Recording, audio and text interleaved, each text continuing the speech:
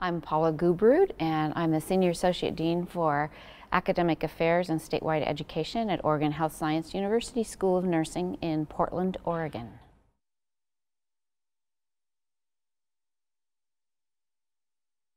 Well, I'm usually an early adapter to new innovations, so I was at the right place at the right time. So I started a dissertation and met a physician that had been using simulation for years, and we were able to work with our state's government to get funding for our entire state, and so just being in the right place at the right time.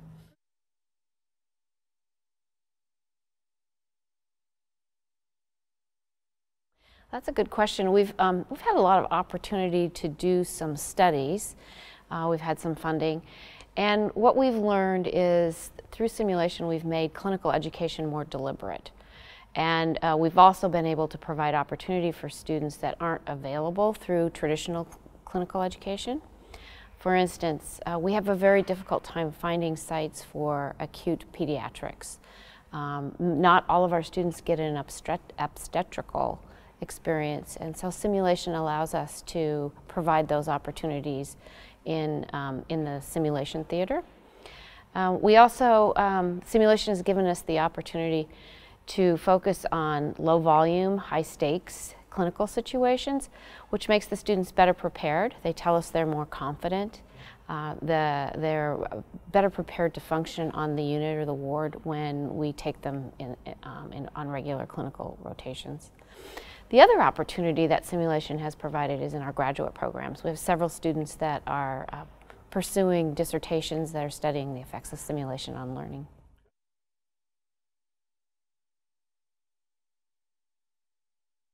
So that's interesting. I would say it has changed. We're certainly more sophisticated simulators than we were, or simulation faculty than we were when we first started. So our scenarios are very succinct, very clear, very well developed. We've developed the full cycle of learning activity through reflection, active experimentation, and then reflection. So yes, we're definitely more sophisticated.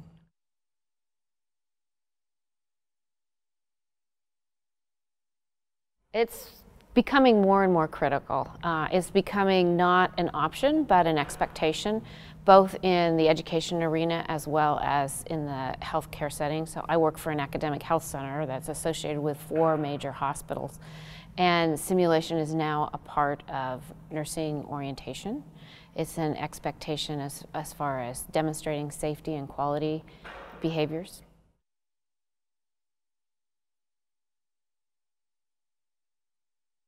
I see us using it more for assessment. Right now we've been using it primarily to facilitate learning, and I see a transition from, we'll continue to use it for learning, but we'll also be using it to assess for competency, to create orientation programs, and to hold people accountable for behaviors related to safe practice.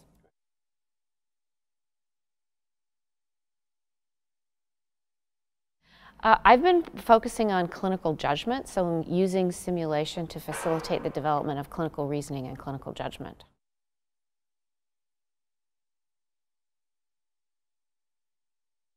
It's a resource-heavy tool.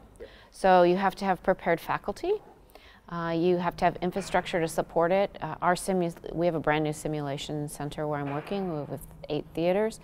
And we're having to spend an enormous amount of energy developing an operational plan as well as a business plan so that the center is sustainable.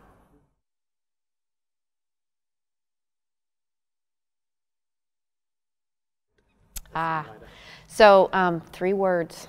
So think, so consider how you want to use simulation, develop plans, and then buy.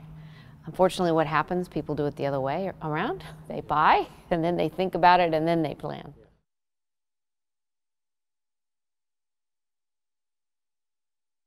Well, I haven't been exposed to what's happening in the health center, in the hospitals and health systems, but from an educational point of view, I think they're beyond many other countries. They're on par, I would say, with the U.S.